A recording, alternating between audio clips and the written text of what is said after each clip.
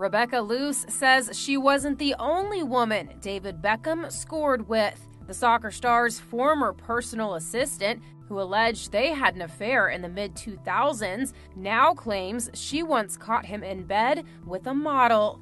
Rebecca tells the Daily Mail in an interview published October 22nd that while she and David were at a birthday party for Brazilian player Ronaldo Nazario on September 22, 2003, she saw David, quote, hiding at the bottom of the garden, talking to a woman.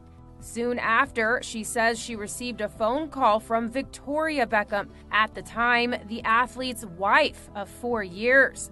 Rebecca continues, she's upset because she's calling David and he's not answering. I said I didn't know where he was.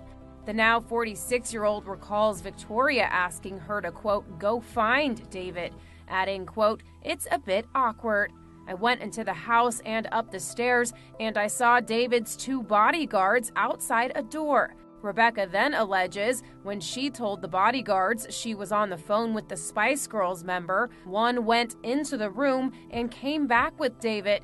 I can see the model in the background, lying on the bed. I can see it's a bedroom.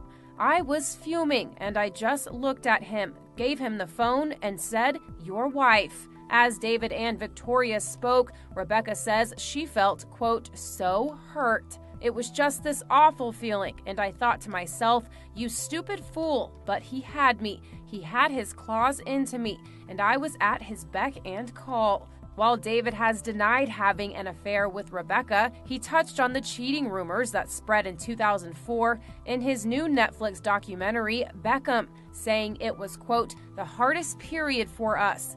Meanwhile, Victoria said, it felt like the world was against us, and here's the thing, we were against each other, if I'm being completely honest. E! News reached out to David's rep about Rebecca's allegations, but did not receive a comment.